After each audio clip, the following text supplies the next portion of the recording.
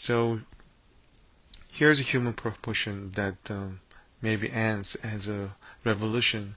Their standing pose is like a more standing pose like a human. Then maybe something that kind of a proportion. Maybe I should try. And yeah, look like ants stand up like a human. So these idea maybe I should start or figure it out what kind of proportion are you gonna do.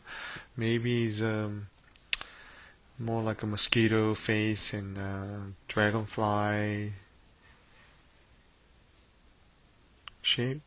Maybe I should a little bit put more body lines. Maybe this character is more horizontal characters. So you have a big tails and some arms on it. It's kind of profile view, and you see the little bit, rib cage and stomach area and pelvis, a little bit refined.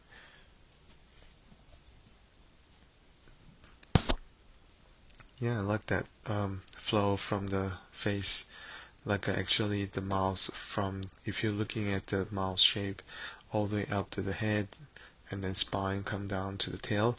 I really like that idea that it's gonna be great, and if he running around that spaceship or alien planet. Um, in this view, that idea is just rough. So just really spike hands and a little bit more spike rib cage, and antenna is gonna coming out. Maybe a little bit wings supporting, but it's not really flying. Maybe that's the communication. They're gonna start talking.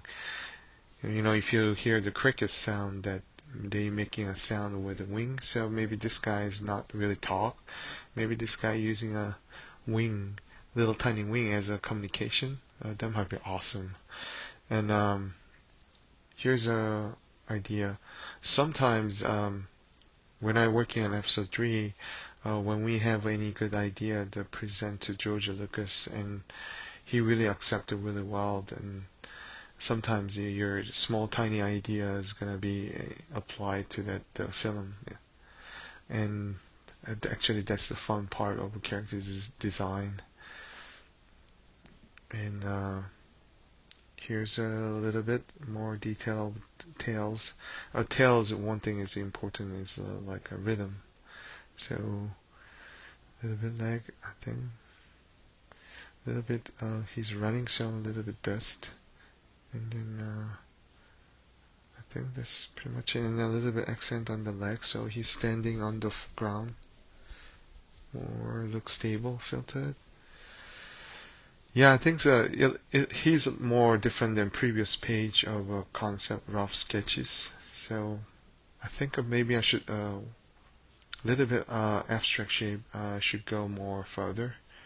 So maybe he has a little bit elongated standing pose, as you see the upper left corner is a sketch, and then maybe eyes a little bit more spread out, and then a little tiny mouse, and has a little bit tentacles come out, and then he's upright, and maybe this time it's a little bit more abstract show.